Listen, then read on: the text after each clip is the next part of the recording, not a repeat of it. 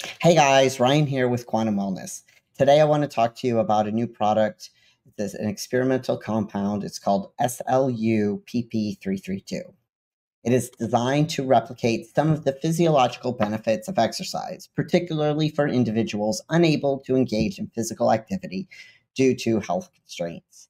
Its mechanism of action is that it functions as an agonist for estrogen-related receptors, specifically targeting the EER alpha, the ERR beta, and the ERR gamma. Again, that is estrogen-related receptors. These receptors play a critical role in regulating metabolic pathways in tissue with high energy demand, such as your skeletal muscle, heart, and brain. By activating these receptors, SLU332 enhances mitochondrial function, increases energy expenditure, and promotes fatty acid oxidation, thereby mimicking the metabolic effects of exercise.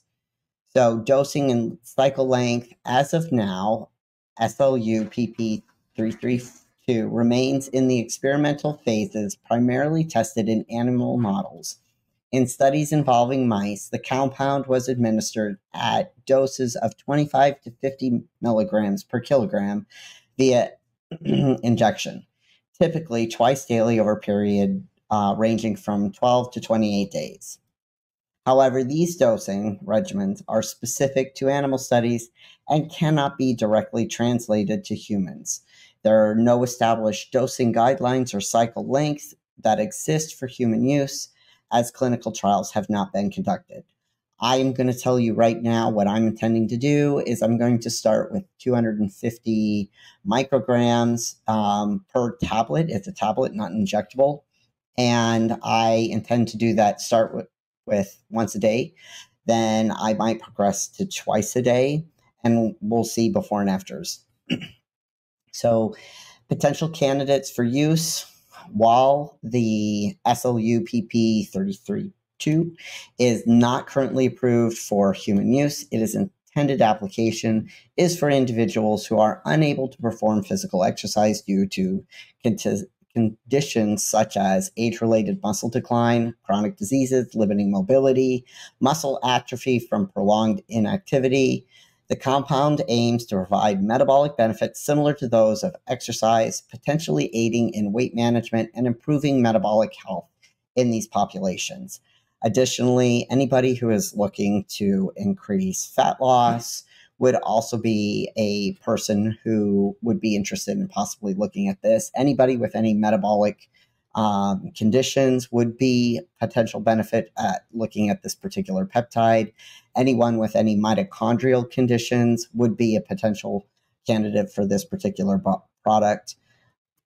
Some benefits that were observed in animal studies. In preclinical studies with mice, it has demonstrated several promising effects: enhanced muscle endurance. So the mice that were treated with the compound showed improved running capacity on the treadmills, increased energy expenditure. Treated mice exhibited higher metabolic rates, leading to a reduced fat accumulation, improved insulin sensitivity. The compound contributed to better glucose regulation, suggesting potential benefits for metabolic disorders. Potential side effects. So to date, animal studies have not reported severe side effects associated with the SLUPP332. However, comprehensive safety profiles are obviously lacking, and potential adverse effects in humans remain still unknown. Further research, including human clinical trials, is necessary to assess safety and efficacy. Expected outcomes on a cycle: if future human studies mirror animal research findings, individuals undergoing treatment with the SLUPP332 might appreciate or anticipate increased muscle endurance, enhanced metabolic rate, reduction in fat mass, improved insulin sensitivity. However, these outcomes are speculative until validated by human clinical trials. I also think that we'll probably notice an improvement in cognitive function as well, since the brain is the most metabolically active organ in our body. So in conclusion, SLUPP332 represents a promising avenue in exercise mimetic therapy, potentially offering metabolic benefits to those unable to engage in physical activity. Nevertheless, it remains an experimental compound and its use in human is not yet approved. Ongoing research is essential to determine its safety, efficacy, and appropriate application in clinical settings.